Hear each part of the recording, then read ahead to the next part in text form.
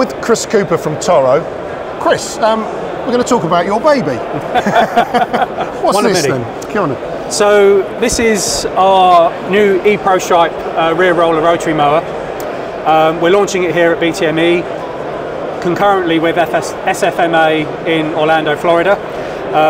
We're targeting this machine to sports and fine turf applications, really primarily to groundsmen who want to remove divots and debris off the pitch after training sessions or games, cutting in new pitches and cutting on wet pitches.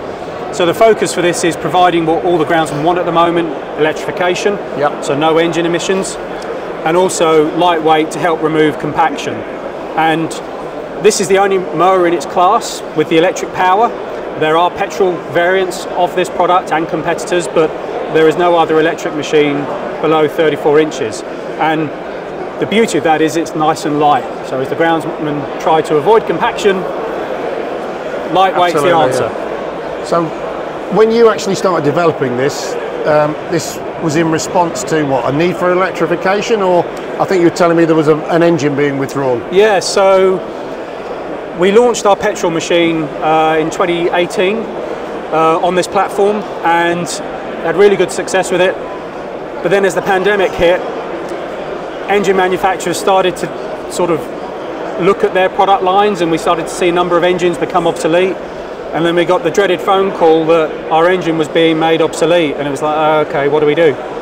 And we'd always thought that electrification would be the way forwards, but we didn't know whether we had the capability to do it on such a wide platform and in such an application where runtime is a key requirement.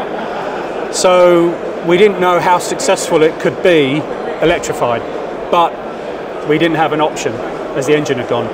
So lo and behold, we start developing the electric solution, only to then find out the engine's being continued for a number of years yet. But we thought we put a prototype out with some groundsmen who have been very supportive of our project, and the feedback was so good, we thought, well, we're on to something here, we need to continue pursuing it. And a couple of years later, here we are, going into production later this year. So this will be ready for people when? Looking at the summer. Okay. Yeah, so we're doing a pilot build in mid to late spring, which will give us a number of demonstrator units to talk to people such as FIFA, UEFA, groundsmen across the world.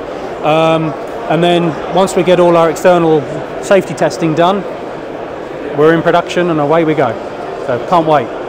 Chris, fascinating to keep up with you on these. And what's next on your to-do list? Oh, too much. Is there? Too much, yeah. You're not going to give anything away, are you? One day. Thank you, Martin. Cheers, mate. Cheers.